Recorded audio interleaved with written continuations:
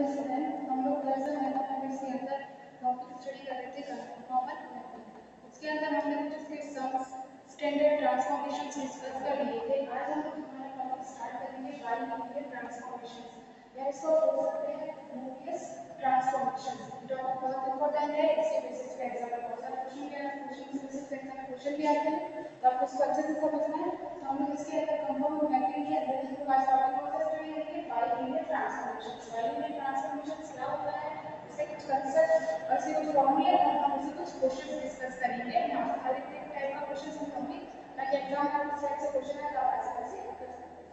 Okay, तो bilinear transformations क्या होता है? The transformation of the forms w is equal to e az plus b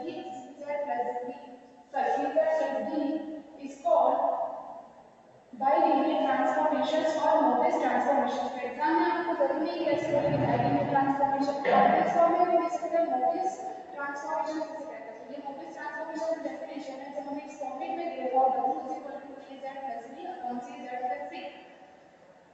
तो इसको हम क्या बोल सकते हैं? बाइलिनियर ट्रांसफॉर्मेशन या मोबियस ट्रांसफॉर्मेशन। तो हमारा कांस्टेंट है a b c d, ये क्या हमारे कॉम्प्लेक्स कांस्टेंट है और हमारा जो a b minus b c is not equal to 0 का। ओके, क्या होगा? a b minus b c not equal to 0 and the bilinear transformations क्या होता है? Combination of the translations multiplication rotation and inversion. जो हमने स्टैंडर्ड ट्रांसफॉर्मेशंस डिस्कस किए थे, हमने समझे थे, तो ये जो बाइलिनियर है चारों क्या है? कॉम्बिनेशन है। चारों क्या होता है? कॉम्बिनेशन होता है। आपको बाइलिनियर डेफिनेशन में क्या लिखना है? इसका जो फॉर्मेट, इसके जो कांस्टेंट है वो और आपको लिखना है ab minus b से नॉट इक्वल टू 0 एंड इसका कॉम्बिनेशन होता है translation multiplication rotation and inversion. अब आपको अगर इस फॉर्मेट में अगर एग्जाम में अगर क्वेश्चन इस फॉर्मेट में नहीं दे रखा हो तो हमें बाइलिनियर ट्रांसफॉर्मेशन के अंदर बहुत सारे पॉइंट्स दे रखे हैं, z1 z2 z3 w1 w2 ऐसे कुछ पॉइंट्स दे रखे हो, तो हम लोग उसके अंदर उसको क्रॉस रेशियो बोलते हैं। क्या बोलते हैं उसको? क्रॉस रेशियो वाला फॉर्मूला लगाएंगे। अगर हमें बोला कि इसको बाइलिनियर ट्रांसफॉर्मेशन से सॉल्व करो और हमें इसके अंदर क्या बोलते हैं, इस फॉर्मेट में नहीं हमें पॉइंट्स दे रखे हैं, तो आपको क्या लगाना है? क्रॉस रेशियो लगाना है। क्या लगाना है? क्रॉस रेशियो फॉर्मूला क्या है? w minus w1 w2 minus w3 upon w1 minus w2 कोष्ठक w3 minus w and z minus z1 कोष्ठक z2 minus z3 and z1 minus z2 z3 minus z। आपको इस फॉर्मूले को बहुत इजी से याद करना है। ऐसे करना है, ऐसे हमने यहाँ पे जीरो लिखा, मतलब जीरो इज समझे w या z, यहाँ हमने 1 2 3। सबसे पहले आपको सर्कल में ऊपर की टोटल सर्कल में कैसे चलना है? 0 1 फिर 2 3। ओके, फिर आपको जब नीचे के सर्कल के लिए क्या चलना है? 1 2 3 0। तो आपको फॉर्मूला ऐसे याद करें, बहुत सिंपल है। देखो w minus w1 0 1 w2 minus w2 3 upon 1 2 w1 minus w2 w3 minus w3 0। तो आपको ये फॉर्मूला है। जब हम लोग इस टाइप से इस क्रॉस रेशियो से कुछ क्वेश्चन सॉल्व करेंगे तो उसके अंदर मैं एक और चीज यूज करूंगी। मैं आपको यहाँ पर उसका फॉर्मूला सीखा हम लोग यूज करेंगे कंपोनेंट एंड डिवाइडेड। डिवाइडेड क्या होगा? a plus b। अगर आपको सपोज ऐसे दे रखा हो a upon b is equal to c upon d, मैं आपको कुछ फॉर्मूला ऐसे आपने इसमें से क्रॉस रेशियो में वैल्यू डालकर आपको कुछ भी आपके a b c d कुछ भी वैल्यू सकते इस फॉर्म में आता है। तो हम उसके अंदर हम सॉल्व करने के लिए अगर डायग्राम दे रखा हो, क्योंकि मैं प्लेन w या z की वैल्यू फाइंड करने बाइलिनियर w कौन से कितना चाहिए बना w को तो वैल्यू फाइंड करनी होती है, तो हमें क्या करना होगा कि इसके अंदर हम लोग ये कंपेयर एंड डिवाइड करेंगे, मतलब a plus b upon a minus b c plus b c minus c, इससे सॉल्व करेंगे तो हमारा हो जाएगा। तो आपको इसके अंदर क्या करना है कि फॉर्मूला जब लेते हैं क्रॉस रेशियो के अंदर हम ये फॉर्मूला यूज करेंगे। कहां लगेगा? मैं आपको जब क्वेश्चन लगाऊंगी तब आपको इजी से समझ में आएगा। ओके, तो ये हमारा बाइलिनियर हो जाएगा। बाइलिनियर ट्रांसफॉर्मेशन जब भी हमें इसको सॉल्व करना है तो उसके अंदर हमें किसकी वैल्यू फाइंड करनी होगी? w की वैल्यू फाइंड करनी है। किसकी वैल्यू फाइंड करनी होगी? w की वैल्यू फाइंड करनी होगी। ओके, तो हम क्या करते हैं? क्वेश्चन स्टार्ट करते हैं। ये हमारा फॉर्मूला समझ में आएगा। फिर आपका एग्जाम में डेफिनेशन पूछे तो आप डेफिनेशन आंसर से लिख सकते हैं। क्रॉस रेशियो का फॉर्मूला समझ गए, फिर यूज करते हैं जब हमें कोई पॉइंट्स गिवन हो तो क्वेश्चन को सॉल्व करने में क्रॉस रेशियो यूज करते हैं। ओके, तो हम लोग अब क्वेश्चन पढ़ते हैं। Find the bilinear transformation which map the points z is equal to finite iota 0 and p to the points w is equal to 0 iota infinite। अब आपको किस फॉर्मेट में लिखना है? कौन से इसको फॉर्मेट में z1 z2 z3 w1 w2 formula क्या है तो सबसे पहले हम ये लिखेंगे Z1 is equal to क्या लिखेंगे हम लोग infinite, Z2 is equal to क्या लिखेंगे alpha and Z3 is equal to क्या लिखेंगे 0। ओके ये क्या कर रहा है Z1 Z2 Z3 ऐसे कौन से होंगे Z हमारा कोई पॉइंट्स है W और Z का पॉइंट्स गिवन है तो W और Z भी रखना है ठीक है। अब लोग हम लोग W1 होंगे W1 is equal to 0, W2 is equal to iota and W3 is equal to infinite। Okay क्या आ गया Z infinite Z2 Z3 W1 W2। अब हमारा क्या फॉर्मूला है क्रॉस रेशियो वाला कौन सा formula cross ratio. Cross ratio में क्या होता है W minus W1 sorry W2 minus W3 upon W1 minus W2 W3 minus W2 is equal to Z minus Z1 Z2 minus Z3 upon Z1 minus Z2 Z3 minus Z। अब आपको इसमें क्या करना है अगर हमें पॉइंट के अंदर इनफिनाइट दे रहा हो हमें अगर क्वेश्चन के अंदर कोई भी Z1 या W1 कोई भी पॉइंट Z2 या W3 या Z3 मतलब किसी के अंदर एक बार अगर इनफिनाइट आया होगा जिस पर हमें इनफिनाइट दिया हो उसको हमें इस डेफिनेशन में या इस फॉर्मूले के अंदर जबरदस्ती कॉमन लेना पड़ेगा मतलब जबरदस्ती मतलब कॉमन इसको हम लोग उसको बाहर लिखना पड़ेगा तो अगर हम कैसे इनफिनाइट के वेक्टर लेंगे तो सॉल्व नहीं हो सकता है इस कारण से हमें यहाँ पे Z1 के पास इनफिनाइट दे रखा है तो यहाँ पे जबरदस्ती Z1 कॉमन लेना होगा और अगर W3 इनफिनाइट दे रखा है तो W3 जबरदस्ती कॉमन लेना होगा मतलब अगर कॉमन तो आ ही नहीं रहा है हमें कॉमन लेना क्या होगा W माइनस W3 हो जाएगा तो ऐसे हम जबरदस्ती कॉमन बोल सकते हैं उसको तो हमने अगर यहाँ Z2 में कॉमन इनफिनाइट तो हम Z कॉमन लेंगे Z3 में दे रखा तो Z3 कॉमन लेंगे जिसमें हमें इनफिनाइट दे रखा हो आपको बस ध्यान रखना है वहीं पर हमें इनफिनाइट दे रखा हो तो हम क्या करेंगे उसके अंदर हम पहले वो ही चीज कॉमन ले लेंगे हम लोग कॉमन ले लेते हैं क्या लेंगे इसके अंदर W3 W1 minus W1 W3 W2 minus W3 minus 1 upon W1 minus W2 W3 1 minus W upon W3 क्योंकि W3 कॉमन लेके जाएगा W upon W3 हो जाएगा या W2 upon W3 ऐसे आप Z1 कॉमन लेंगे Z upon Z1 minus 1 Z2 minus Z3 okay फिर Z1 1 minus Z2 upon Z1 Z3 minus Z ये कैंसिल आउट हो जाएगा अब जो हमारे पास की वैल्यू है Z1 Z2 W1 W2 W3 उनके value putting the value and we get okay value put कर देंगे फिर हम क्या फाइंड करेंगे W minus W1 की वैल्यू कितनी है 0 W2 minus W2 की वैल्यू कितनी है iota upon infinite minus 1 upon W2 minus W1 minus W2 0 minus iota and W3 1 minus W upon infinite okay मैंने क्या कर दिया अभी वैल्यू क्या कर दिया हमने W1 W2 W3 की वैल्यू कर दिया ऐसे Z1 Z2 Z3 की वैल्यू करेंगे तो क्या होगा Z upon Z1 Z upon infinite minus 1 Z2 iota minus 0 Z3 0 upon 1 minus iota upon infinite and 0 minus Z अब हम लोग किसी भी डिजिट का अगर इनफाइनाइट से डिवाइडेशन करते हैं तो हमें सब जीरो होता है हमें पता नहीं किसी का भी इनफाइनाइट से डिवाइडेशन होगा तो वो जीरो तो हमारी 1 2 3 4 टर्म्स क्या जाएगी जीरो क्या जाएगी कौन सी 1 ये 2 ये 3 ये 4 टर्म्स जीरो ऐसे लिखेंगे हम w 0 minus 1 minus iota 1 minus 0 is equal to 0 minus 1 iota 1 minus 0 minus का z ओके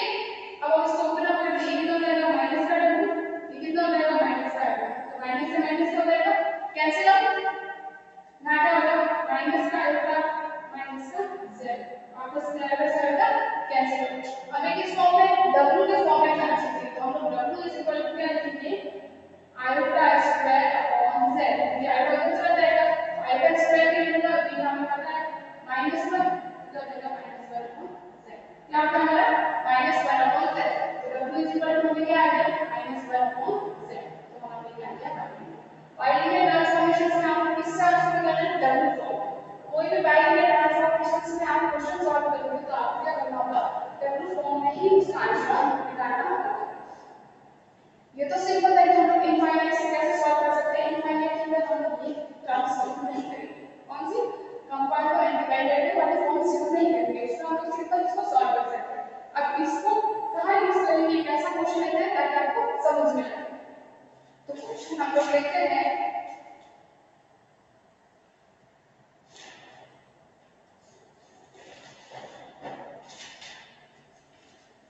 21010 आएगा, क्या लेते हैं हम यहाँ पॉइंट चेंज कर लेते हैं, 210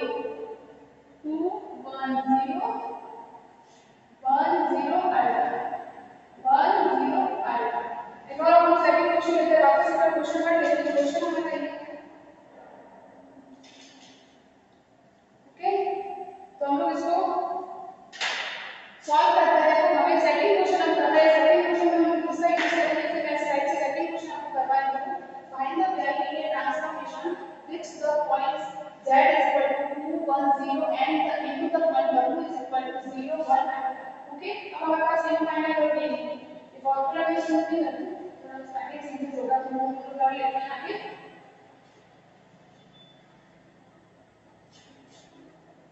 अब हम लोग का हमारा पॉइंट्स चेंज हो गए, ओके। तो हम लोग क्या करेंगे, हमारे पास क्या है, find the y-linear transformation which the max point z is equal to 210 and into the point w is equal to 10 आएगा, ओके। ये सिंपल है। तो सबसे पहले हमें क्या करना होगा, इस फॉर्म में दिया गया है z1 z2 z3 वैल्यू, ये z12 z21 z20 and w is equal to 0 10 आएगा, ओके। फॉर्मेट का हमारा सिंपल हो गया। अब हमारा प्रोसेस वाला फॉर्मूला से ये प्रोसेस का फॉर्मूला मैंने लिख दिया। अब मैं क्या करूंगी, तो सारी वैल्यूज में इनफाइनाइट नहीं है, इसमें कुछ भी कॉमन नहीं लेंगे, सारी वैल्यू अब w1 w2 w सभी value as it is put कर दूंगी। क्या होगा हमारा w - 1 0 - iota upon w1 - w2 1 - 0 iota minus w, okay, 1 minus 0 iota minus w, and z is equal to z minus 2 1 minus 0 upon 2 minus 1 0 minus z।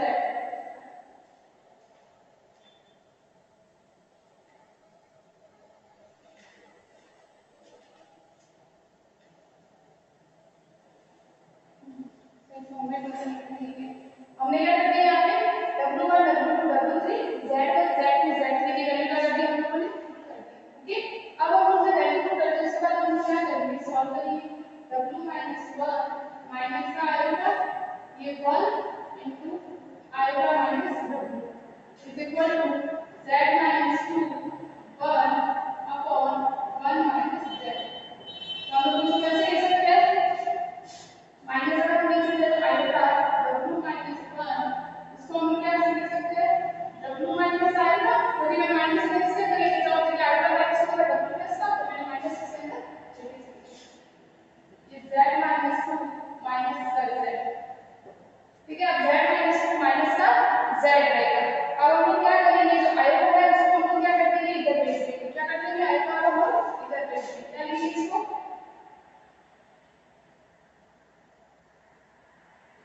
w minus 1 w minus iota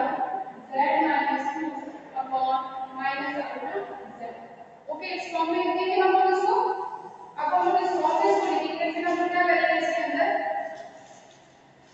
अब लोग हम लोग इस फॉर्म में लिख दिया, अब इसके अंदर क्या करेंगे, वो वाली टर्म्स लगाएंगे, ये वाले कंपोनेंट एंड डिपेंडेंट वाले फॉर्म्स लगाएंगे, कैसे लगाएंगे, इसको मान लेंगे हम लोग क्या, a upon b is equal to c upon d, ये हमारा क्या हो जाएगा a upon d, और ये हमारा क्या हो जाएगा c upon d। तो हम लोग कैसे लगाएंगे इसमें, हम लोग ये वाली कंपोनेंट एंड डिवाइड कैसे लगाएंगे, ये हमारा a upon d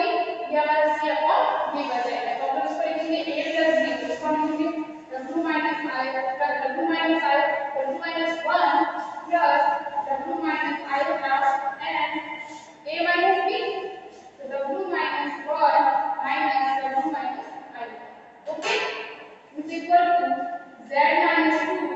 plus minus iota z upon z minus 2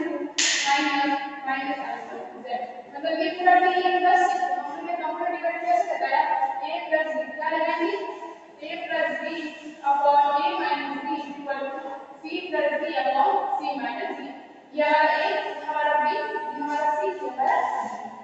मैंने क्या लगा दिया a plus b और फिर a minus b फिर क्या लगाया मैंने c plus b c minus d इसको बोलने के तो हमारा क्या होगा 2w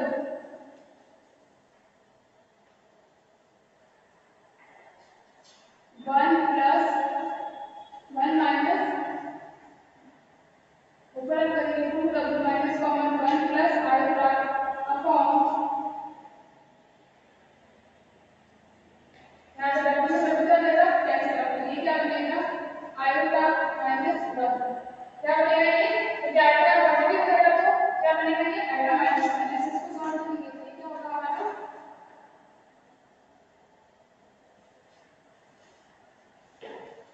z कॉमन लेंगे iota 1 minus iota minus 2 upon यहाँ पे भी z common 1 plus iota minus 2 okay हम लोग इस फॉर्म में आ जाएगा फिर हम लोग इसको सॉल्व करेंगे तो लास्ट में हमारा डिजिट का आंसर आएगा 2w is equal to 4 iota z minus 4 iota upon z minus 2 plus iota z फिर हमारा w is equal to हो जाएगा हमारा 2 iota z minus 2 iota upon z minus 2 plus iota z कैसे है आपको समझा था हम लोग ने यहाँ पे ये टर्म्स लगा दी फिर इसके बाद हम लोग क्या करेंगे इस टर्म्स को सॉल्व करेंगे कैसे सॉल्व करेंगे 1 plus iota कॉमन लेके हम इसको सॉल्व करेंगे तो लास्ट में हमारा 2w 4 iota z minus 4 iota z minus 2 plus iota z ये टर्म्स बचेगी फिर हम लोग क्या करेंगे यहाँ से w इक्वल टू हमारा ये फॉर्म आ जाएगा हम लोग ऐसे command compare and divide form लगा के हम लोग इसको ऐसे सॉल्व कर सकते हैं तो मैंने ऐसे क्या वापस पहुंचते हैं मैंने यहाँ z1 z2 z3 फिर मैंने यहाँ क्या कर दिया क्रॉस सेच लगा क्रॉस में मैंने वैल्यू पुट कर दी वैल्यू पुट करके इसको इजी सॉल्व कर सकते हैं तो मैंने क्या कर दिया a और b टर्म्स के अंदर कंपेयर एंड डिवाइड फॉर्म से इसको सॉल्व कर दिया सॉल्व करने के बाद मैंने w फॉर्म में इसका आंसर निकाल दिया फिर हमको जो बाइनरी ट्रांसफॉर्मेशन सॉल्व करना है उसे w फॉर्म में करना इसको हम ऐसे फॉर्म लगा के इसको आगे से सॉल्यूशन करके मल्टीप्लाई करके सॉल्व करके लास्ट में हमारा ये आंसर आएगा फिर हम लोग इसके अंदर इसे सॉल्व करेंगे क्या हम लोग एक और नेक्स्ट क्वेश्चन लेते हैं अगर हमें आगे हम लोग और क्वेश्चन लेते हैं थर्ड क्वेश्चन और एक्शन क्वेश्चन हम देखते हैं क्वेश्चन मैं लिखती हूं अगर हमें इस फॉर्मेट में बाइनरी में फॉर्मेट करके रखा है तो हम इसको कैसे सॉल्व करेंगे वो चीज समझते हैं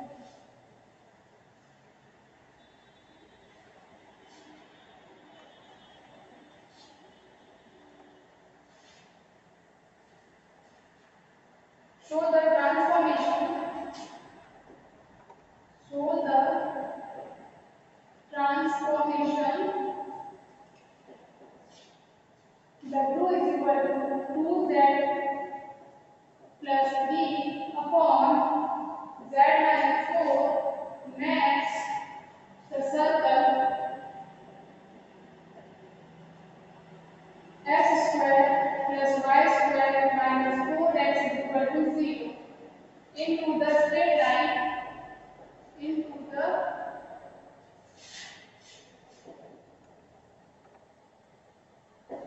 straight line 4u plus 3 is equal to 0 क्या क्वेश्चन बोला हमें क्वेश्चन में ऐसे नहीं बोला कि आपको बाइनरी ट्रांसफॉर्मेशन से सॉल्व करना है या इससे सॉल्व करना है क्वेश्चन में बोला है so the transformation w is equal to 2z plus b z minus 4 make the circle x square plus y square minus 4x is equal to 0 into the straight line the 4u plus 3 मतलब आपको circle से straight line निकालना straight line निकालना आप इसका format करेंगे इसका format करना है बाइनरी ट्रांसफॉर्मेशन का फॉर्मेट करना है अगर आप सर्कल से स्ट्रेट लाइन में लेके आना है तो पहले सर्कल के सेंटर और उसकी रेडियस फाइंड करेंगे तो हम सर्कल के सेंटर और रेडियस फाइंड करेंगे पहले हम लोग क्या करेंगे इसको इंवर्ट कर देंगे मतलब जब हम उसके अंदर करेंगे z फाइंड निकालेंगे z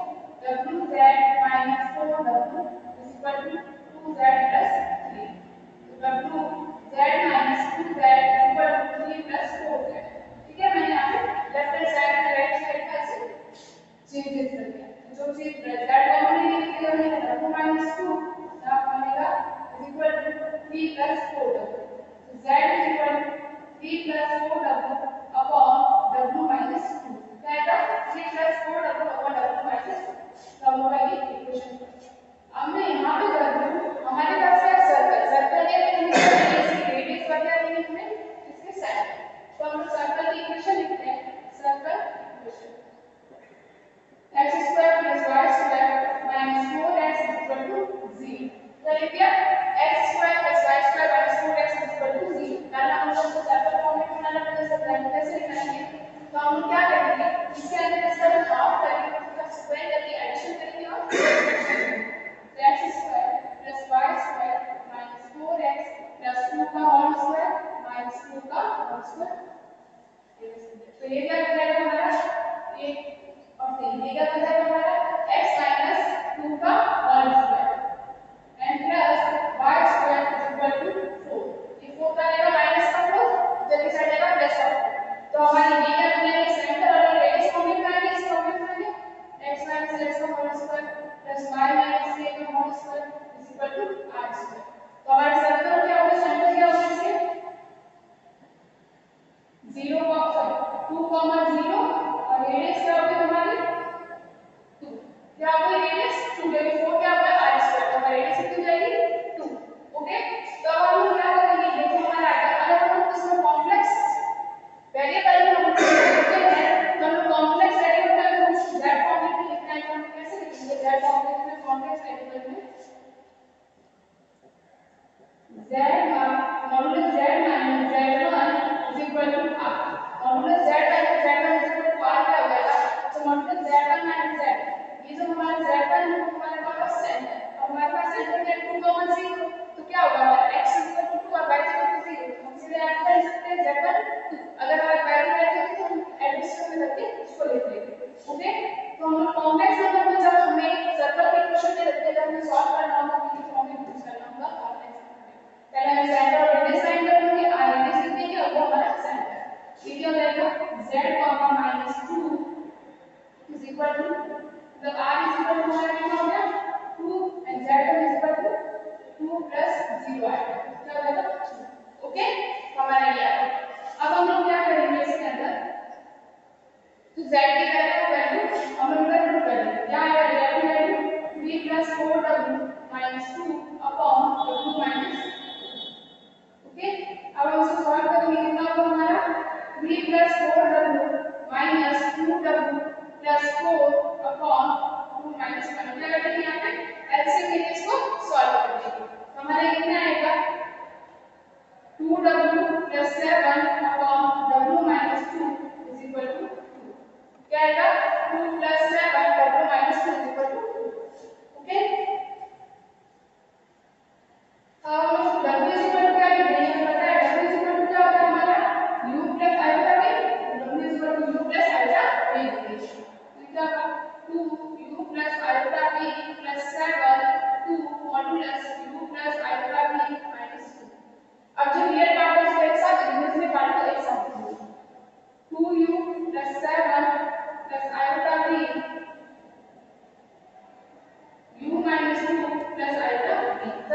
मॉडुलस हटा देते हैं तो हमारा क्या आएगा, यहाँ पे स्क्वायरिंग हो जाएगा, मॉडुलस हटा देते हैं कैसे स्क्वायरिंग होंगे 2u + 7 का whole square + v square is equal to 4u - 2 + v square. Okay, ये हम लोग मॉडुलस में तो हमारा ये होता है, यहाँ पे अंडर रूट आता है, तो हम लोग अंडर रूट का स्क्वायर करेंगे तो अंडर रूट ऑटोमेटिक आ जाएगा, तो मैंने अंडर रूट क्या किया ऑटोमेटिक हटा दिया है, तो यहाँ पे मेरा रूट का स्क्वायर 4 हो जाएगा। इसका मतलब स्क्वायर क्या होगा 2u + 7 का whole square + v square under root में इज इक्वल टू 2u + 2 का whole square + v square under root. तो मैंने पहले स्क्वायरिंग करके डायरेक्ट लिख दिया, तो 2 का क्या हो जाएगा 4। ओके, तो हम लोग इसको खोलेंगे, क्या होगा 4u² + 49 + 28u is equal to 4u² + 4 - 4u + v square। Okay, अब हम लोग खोलेंगे 4u² + 49 + 28u, यहाँ पे v square करेंगे v square plus v square is equal to 4u² plus 16 minus 16u plus 4v square। क्या आ जाएगा यहाँ पे plus 4v square। अब लोग हम लोग कैंसिल आउट सॉल्व करें तो कैंसिल आउट कर देंगे,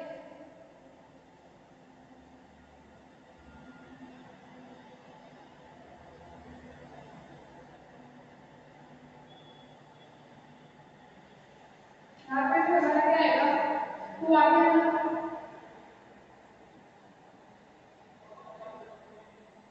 यहाँ पे भी हमारे कितना हो जाएगा सर, यहाँ पे टू आयोटा भी होगा, यहाँ पे फोर बीस कर जाएगा, ओके फिर हो गया फोर बीस कर जाएगा, क्या हो जाएगा हमारा फोर बीस कर देंगे, हमारा टू पूरी भी ऐसे मल्टीप्लाई करेगा तो हम लास्ट से मल्टीप्लाई करेंगे तो आयोटा भी जाएगा, तो हमारा फोर बीस कर देगा, फोर बीस कर दिया,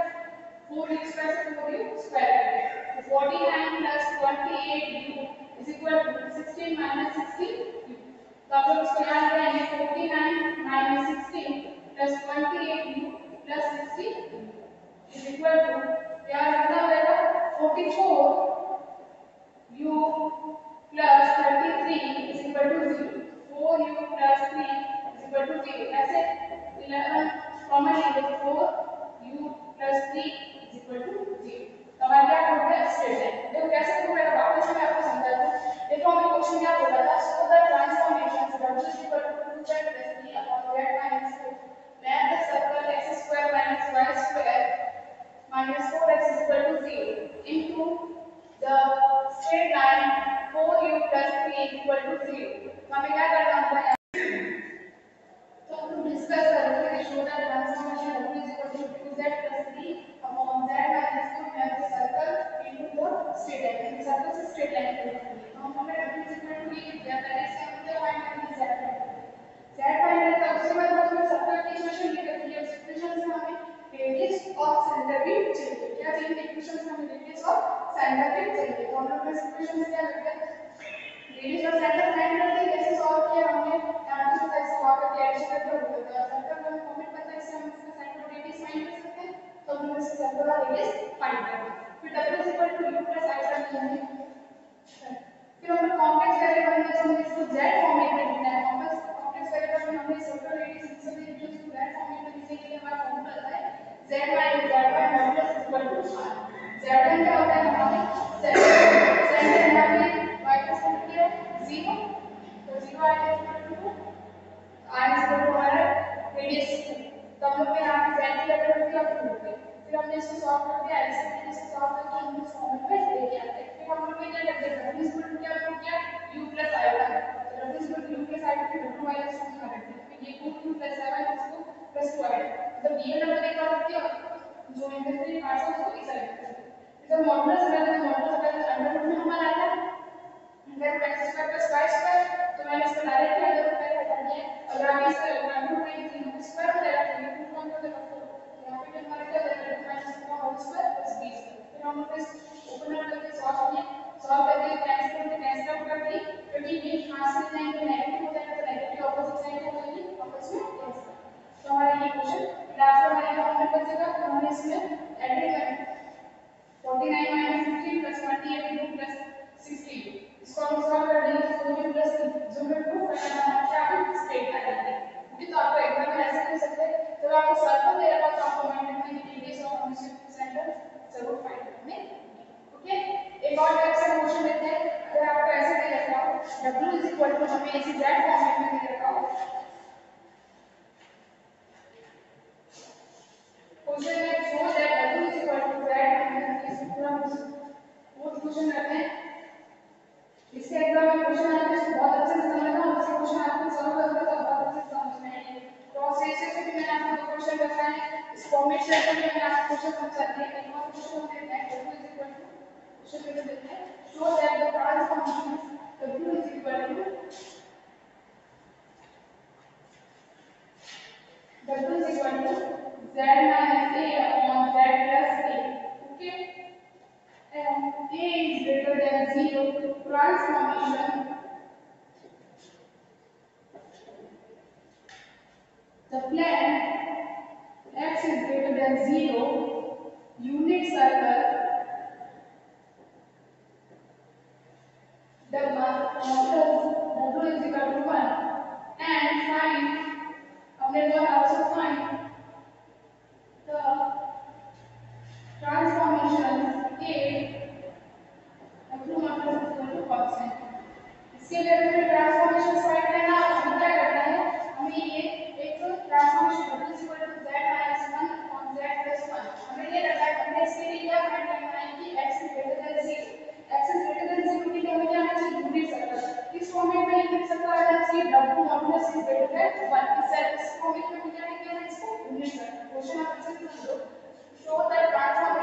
is equal to z minus 1, z plus 1, a is greater than 0. Transformation from x is greater than 0, unit circle, modulus z less than 1, find the transformations. तो हम लोग कैसे करेंगे इसके अंदर? तो सबसे पहले हम लोग इसका यूज करेंगे। क्यों यूज करेंगे? तो इससे हमें क्या निकालना है? x is greater than 0, तो हम लोग इसका यूज करेंगे modulus solution. See that modulus w is less than 1. Modulus w की वैल्यू क्या है? Modulus z minus 1, z plus 1 is less than 1. Okay? तो हम इसको ऐसे लिख सकते हैं modulus z minus 1 is less than z plus 1. Okay, हम लोग मॉडल से पढ़ेंगे। आपको हमने पास में हम लोग क्या करेंगे इसको z इक्वल टू क्या लिखेंगे? x plus iota y. Okay, x plus iota y minus a is less than x plus iota y plus same जैसे अभी हमने लास्ट क्वेश्चन में किया था बिलो इक्वेशन में क्या करेंगे? x minus a plus less than x plus a plus iota y. Okay, अब हम क्या करेंगे? से मॉडुलस को हमें हटाने के लिए क्या करेंगे? बिलो इक्वेशन में पार्ट का स्क्वायर करके एडजस्ट करेंगे, वापस इसका स्क्वायरिंग करेंगे तो हमारा रूट क्या हो जाएगा? हट जाएगा। तो हम लोग मॉडुलस को हटाने में से लिखेंगे x minus a का whole square plus y square less than x plus a का whole square plus y square. अब अगर इसको ऐसे लिखेंगे x minus a का whole square plus y square is equal to x minus x plus a का whole square y square. अगर मैं बोला तो बोथ साइड स्क्वायर करने के लिए रूट क्या जाएगा? मैंने डायरेक्टली इसको इस फॉर्मेट में लिख दिया। ओपन अप करेंगे a plus a minus b और a plus b है। क्या हो जाएगा? x square plus a square minus 2ax plus y square and x square plus a square plus 2ax plus y square. तो हम लोग क्या होगा यहाँ पे x स्क्वायर से x स्क्वायर क्या हो जाएगा? कैंसिल हो जाएगा। a स्क्वायर से a स्क्वायर क्या जाएगा? कैंसिल हो जाएगा। y स्क्वायर से y स्क्वायर कैंसिल हो जाएगा। तो हम लोग इसको वहां लिखते हैं आगे जाएंगे तो माइनस और माइनस साइड से क्या हो जाएगा? ऑटोमेटिक कैंसिल हो जाएगा। तो -2ax is greater than 2ax। यहाँ पे हम 2ax को वहां लिखते हैं तो पॉजिटिव हो जाएगा 2ax। तो कितना हो जाएगा ये हमारा? कितना हो जाएगा ये? 0 इज ग्रेटर देन 4ax। तो हम लोग इसको क्या लिख सकते हैं? ऐसे लिख सकते हैं 4ax is greater than 0, x is greater than 0। हमारा क्या है? इस फॉर्मेट से किया क्या? कैसे इस फॉर्मेट से है? देखो वापस से समझो। ठीक है, w is modulus z less than 1 modulus z minus a upon z plus a। क्या होगा? z minus a upon z plus a इसको मॉडुलस से लिख दिया। फिर मैंने इसका क्या कर दिया? यहाँ से क्रॉस मल्टीप्लिकेशन कर दिया। मल्टीप्लिकेशन करने के बाद हमने क्या कर दिया? z equal to x plus iota y की वैल्यू यहाँ पे हमने पुट कर दी। x plus iota y की वैल्यू पुट कर दी। फिर हम लोग ने क्या कर दिया? इसका मॉडुलस खोल दिया। तो हम लोग ने क्या कर दिया? इसका रियल पार्ट और इमेजिनरी पार्ट कर सकते हैं स्क्वायरिंग कर दिया। रियल और इमेजिनरी पार्ट को हमने स्क्वायरिंग कर दिया वहां पे। तो हम लोग स्क्वायरिंग करने से जो हमारी ऑपोजिट साइड में टर्म्स की बात है उसमें क्या होगा? कैंसिल आउट हो जाएगा। तो 4x plus 2x minus 2x तो मैं minus 2x को यहाँ लिख देती हूँ। हमने ये 4x minus 0 x क्या होगा? हमारा ग्रेटर देन 0। तो हमें क्या पता था कि x ग्रेटर देन 0 का यूनिट सर्कल का modulus w is equal less than क्या हो? 1। तो हमारा क्या है? ये यूनिट सर्कल। तो हमको सकता है simple transformations the conforming curve at the time x is greater than 0 this is the unit circle of w is equal to 0। हम यहाँ पे तो हमने प्रूव कर दिया है कि this transformation x is greater than 0 unit circle is w modulus w is equal to less than 1। okay, हमारे अब हम क्या करेंगे? find the transformations w is equal to constant है। constant लिखना है इसका मतलब है तो modulus w is equal to constant। Second हम प्रूव कर रहे हैं सेकंड। तो वापस ये कि z minus a upon z plus a is equal to a। Same minus plus multiply कर देंगे k modulus z plus a। Okay, तो वापस हम मॉडुलस करेंगे तो ये हो जाएगा। हम इसमें x प्लस लगाएंगे यहाँ लिख देते हैं यहाँ पे रियल और इमेजिनरी पार्ट से। ठीक है, मैं x में लगाया तो मॉडुलस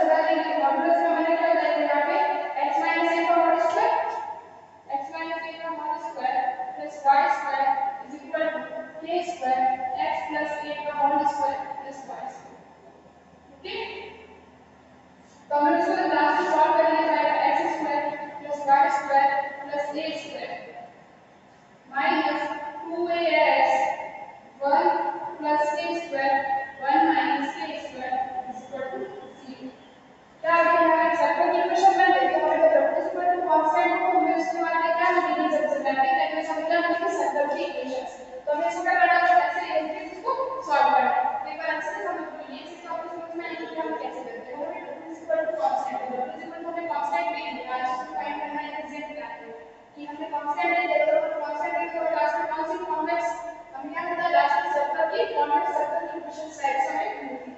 तो convex component there is a convex circle and also circle is a convex circle जैसा हमने z minus 3 और z plus a is equal to constant है, फिर z minus a is equal to z plus a हम लिख रहे हैं, हमने इसमें x is equal to x plus a right किया, फिर हमने ऐसे फिर हमने मॉडुलस बनाने के लिए इससे क्या करते हैं, स्क्वायरिंग करके हमने सबसे सॉल्व किया, तो लास्ट में कौन सा मिला, कॉन्वेक्स सर्कल की इक्वेशंस मिली। ठीक है, अब हमें क्लास और क्वेश्चन पढ़ेंगे, इसके अंदर मैं आपको समझा दूंगी हमें क्रॉस सेक्शन के अंदर अकॉर्डिंग मॉडुलस w फाइंड करना है, तो हम कैसे फाइंड कर सकते हैं, तो मैं आपको अभी बता दूंगी।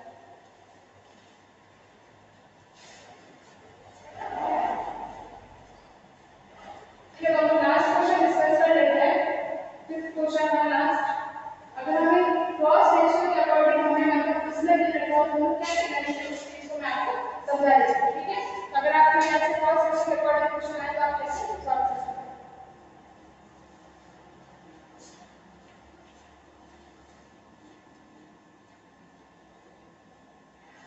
Find the bilinear transformation. Find the bilinear transformation which match the point z is equal to 1 comma iota comma 1 minus 1 into the point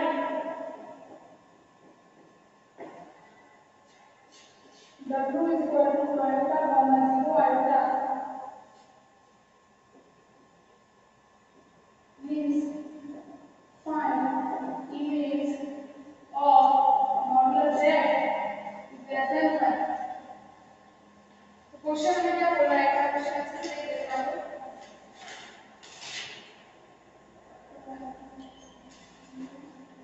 यहाँ पे -5 है, ओके। क्वेश्चन बोल रहा है find the binary transformation with the left points into the z1 point से z equal to 1 alpha minus 1 and into the point w equal to alpha 0 minus alpha find the image of modulus z is less than 1। तो इसके लिए हमने image find करनी है, इसका image class में इसकी मिलती है। तो पहले हमें क्या करना है, w फाइंड करना है क्रॉस रेशियो से, तो हम लोग सबसे पहले क्या लिखेंगे z1 z2 z1 is equal to 1, z2 is equal to iota and z3 is equal to minus 1. Okay, and w1 is equal to iota and w2 is equal to 0 and w3 is equal to minus iota। ठीक है, मैं direct लिख रहा हूँ, आपको याद क्या करना होगा, क्रॉस रेशियो का फॉर्मूला लिखना होगा। मैं क्रॉस रेशियो का फॉर्मूला लिख के ना क्या करूँ, डायरेक्टली इसको सॉल्व कर दूँ। ये लास्ट में समझना है क्रॉस रेशियो का।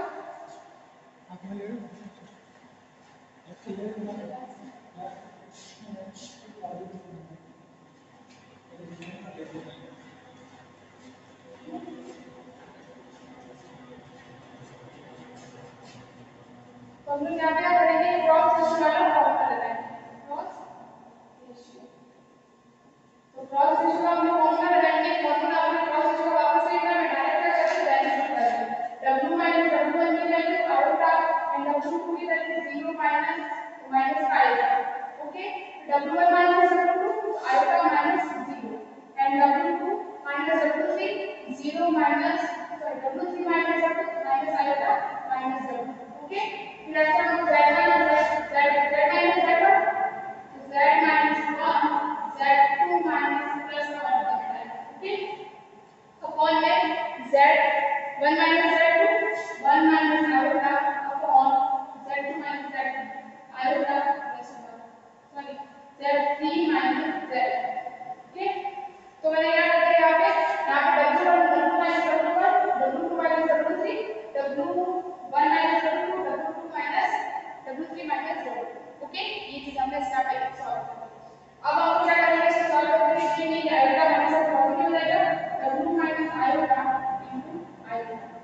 अपॉन आयोटा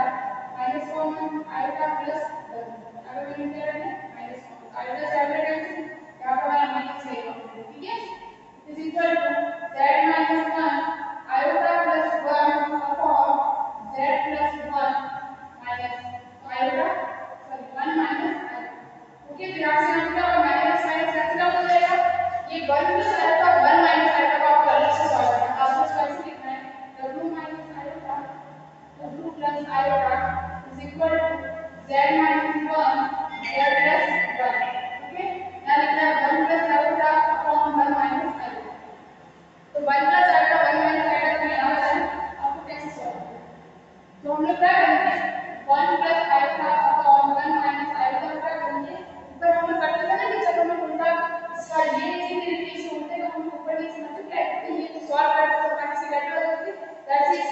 कैसे करेंगे 1 plus iota 1 minus iota into 1 plus iota ऊपर नीचे से 1 प्लस आयोटा का मल्टीप्लाई करेंगे तो हमारे ये क्या हो जाएगा नेक्स्ट क्या बनेगा 1 स्क्वायर माइनस आयोटा स्क्वायर ऊपर बनेगा 1 plus iota plus iota square क्या बनेगा 2 आयोटा अपॉन 2 ये 2 से 2 कैंसिल आउट आयोटा क्योंकि ये आयोटा स्क्वायर की वैल्यू कितनी होती है माइनस का 1 तो माइनस 1 से 1 कैंसिल आउट हो जाएगा तो हमारा क्या बनेगा यहाँ पे 2 नीचे का बनेगा iota 1 square minus iota square तो हमारा क्या बनेगा यहाँ पे 2 तो हम इसका z minus 1 z plus 1 into iota okay तो w minus iota w plus iota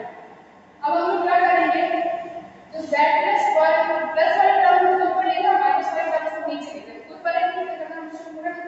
उल्टा चेंज कर ले w minus iota w plus iota upon w minus iota is equal to z plus 1 upon iota z minus 1 okay z plus 1 upon iota z minus 1 ये चीज हमने लिखी अब हम लोग क्या लगाएंगे ये वाली से कंपेयर एंड डिवाइड लगाएंगे कौन सी लगाएंगे हम लोग यहाँ पे कंपेयर एंड डिवाइड ओके ये हमने लिखा था a upon b यहाँ c upon b तो a plus b upon a minus b and c plus d upon c minus d हम लोग ये टर्म्स लगा देंगे तो हमें क्या देगा यहाँ पे w plus iota plus w minus iota upon w plus iota minus w minus iota is equal to z plus 1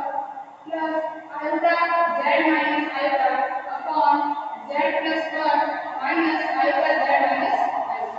okay हमने क्या करना है यहाँ पे component divide by terms a plus b a minus b a plus c plus d c minus d okay ये चीज हमने यहाँ लगाया तो हमारा क्या रहेगा ये तो मेरा आइडिया साइड पे कैंसिल आउट ये तो मेरा 2 बनेगा अपॉन यहाँ पे क्या बनेगा हमारा w से w कैंसिल आउट 2 आइडिया इसको ओपन अप करने का मतलब रहेगा w plus idea minus w plus idea w से w का जाएगा कैंसिल आउट ये हमारे लिए अपना w अपॉन आइडिया इसमें हम क्या करेंगे z कॉमन ले लेंगे 1 प्लस आइडिया ये क्या बनेगा प्लस 1 माइनस आइडिया अपॉन यहाँ पे क्या करेंगे z कॉमन लेंगे 1 minus iota minus minus minus iota positive हो जाएगा या प्लस 1 प्लस आयोटा ये चीज बनेगी यहाँ पे माइनस माइनस हो जाएगा पॉजिटिव तो हमारा क्या रहेगा 1 प्लस आयोटा अब हम लोग यहाँ पे क्या करेंगे जब ऐसे टर्म्स हमारे पास आ जाते हैं तो इसके अंदर आपको 1 प्लस आयोटा तो फिर भी क्वेश्चन में ऐसे टर्म्स बनेंगे तो आपको 1 प्लस आयोटा का करना होगा जबरदस्ती कॉमन लेना होगा तो हम लोग ये क्वेश्चन यहाँ के साथ कंटिन्यू करेंगे क्या करेंगे हम लोग w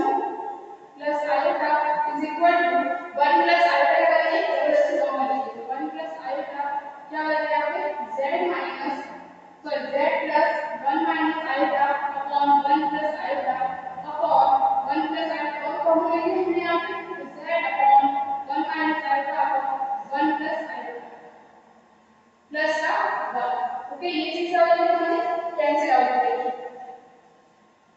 क्या हो जाएगी ये चीज हमारी कैंसिल आउट तो w upon iota is equal to z plus 1 minus iota upon 1 plus iota upon z 1 minus iota upon 1 plus iota plus का 1 ये चीज हमारे यहाँ पे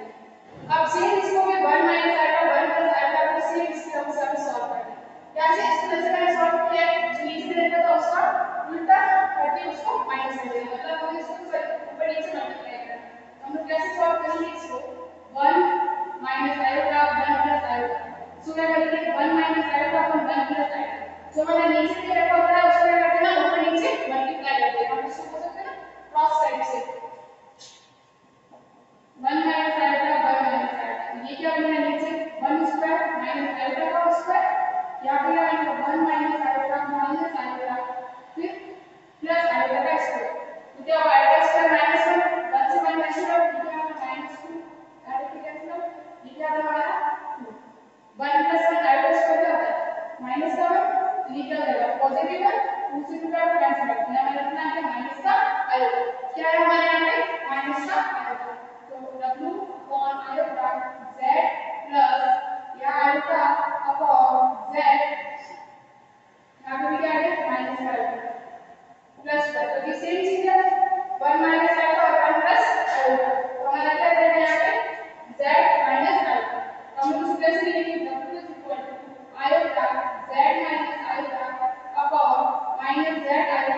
प्लस 1 इसको इस टर्म्स में लिखेंगे माइनस z आयोटा प्लस 1 तो हमारा आयोटा फॉर्मूला कैसे मल्टीप्लिकेशंस में आ जाएगा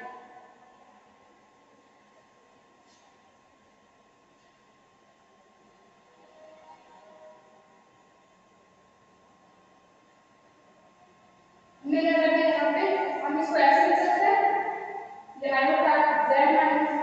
ये क्या है आयोटा z माइनस आयोटा तो यहाँ पे हम आयोटा कॉमन ले लेते हैं तो यहाँ पे कितना आ जाएगा आयोटा कॉमन ले लेंगे तो यहाँ पे क्या जाएगा z plus iota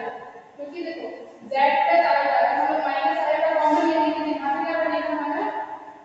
z plus iota तो माइनस आयोटा मैंने कॉमन ले लिया मैंने माइनस आयोटा कॉमन ले लिया तो यहाँ पे हम आयोटा का स्क्वायर से मल्टीप्लाई करेंगे माइनस आयोटा यहाँ आयोटा और इस आयोटा स्क्वायर से मल्टीप्लाई करेंगे तो हमारा क्या होगा पॉजिटिव का वर्ग इसलिए मैंने इसे कैंसिल आउट करने के लिए क्या कर दिया माइनस का आयोटा कॉमन ले लिया क्यों कॉमन ले लिया रीजन समझा दिया यहाँ पे हम लोग यहाँ आयोटा का आयोटा से मल्टीप्लाई करेंगे तो क्या होगा माइनस का वर्ग ऑलरेडी हमारा माइनस से क्या होगा पॉजिटिव का वर्ग तो हमारे कितना हो गया z minus iota upon z plus iota तो ये क्या देगा माइनस तो मैंने क्या किया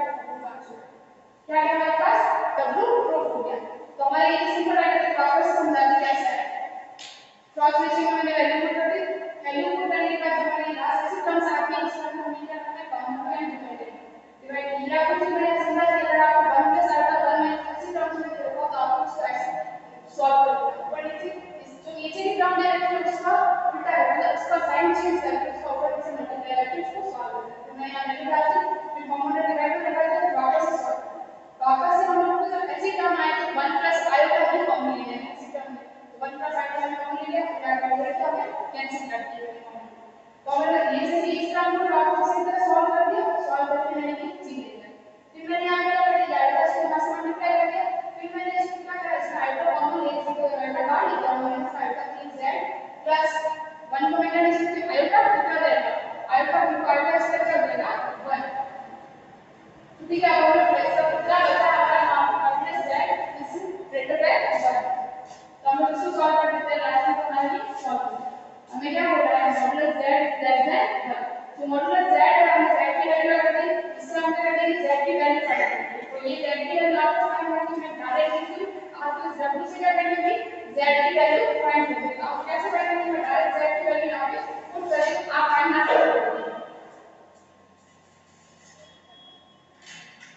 I will first 1 minus omega upon 1 plus w आपको ये वैल्यू z की उसको ही फाइंड करना है ये मैं डायरेक्ट लिख रही हूं z की वैल्यू क्या है हमारे पास iota 1 minus w 1 plus w is less than 1 okay तो हम लोग इसको कैसे ओपन अप करेंगे इसको हम लिखेंगे 1 minus w का whole square is less than 1 plus w modulus का होल स्क्वायर क्यों आयता स्क्वायर अगर मैंने मॉडुलस स्क्वायर कर दिया तो आयता स्क्वायर माइनस 1 हो जाएगा जब आयता स्क्वायर माइनस 1 होगा तो हम लोग मॉडुलस करेंगे आयता स्क्वायर माइनस 1 होगा तो मॉडुलस का कोई इफेक्ट नहीं पड़ेगा माइनस 1 वैल्यू तो मैंने क्या कर दिया मॉडुलस का यहां पे दोनों साइड से स्क्वायर कर दिया अब मैं इस मॉडुलस के स्क्वायर से बोलती हूं तो क्या हुआ हमारा 1 minus ओमेगा उनका 1 minus w का लेस देन 1 plus w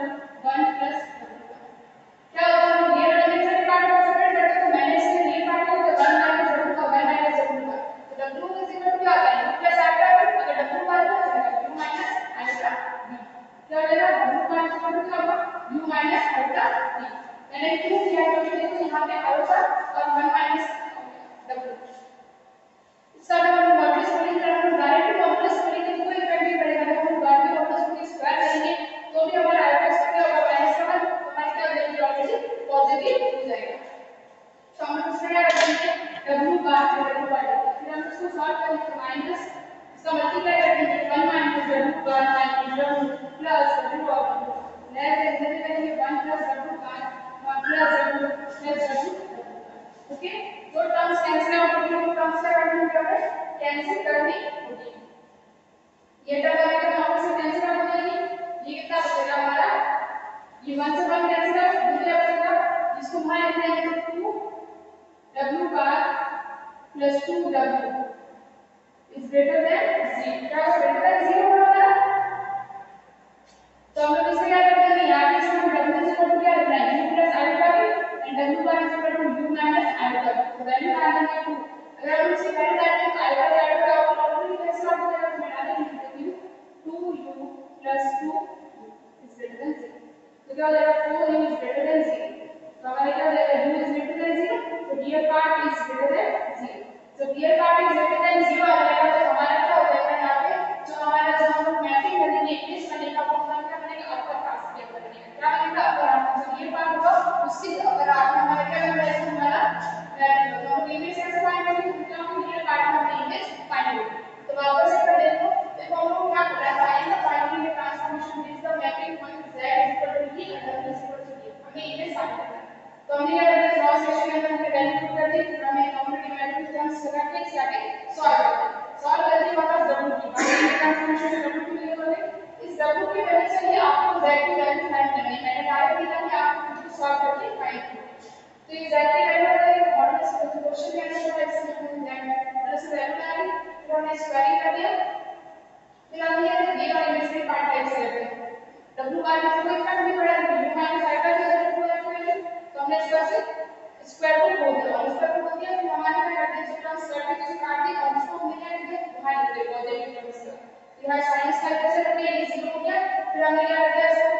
ये वैल्यू डाली जब u माइनस i का भी और u प्लस i का भी सीखा का आता भी आपका कैसा हो जाएगा 4 is greater than 0, u is greater than 0, तो हमारा क्या बनेगा ये पार्ट बन जाएगा, तो हमारा आज का टॉपिक जो बाइलिंगुअल टॉपिक है एग्जाम में जैसे बहुत सारे क्वेश्चन आ सकते हैं, तो हमारा टॉपिक कंप्लीट हो गया, अब जो नेक्स्ट क्लास होगी इसके अंदर हम पढ़ेंगे कोची रीमांड सॉरी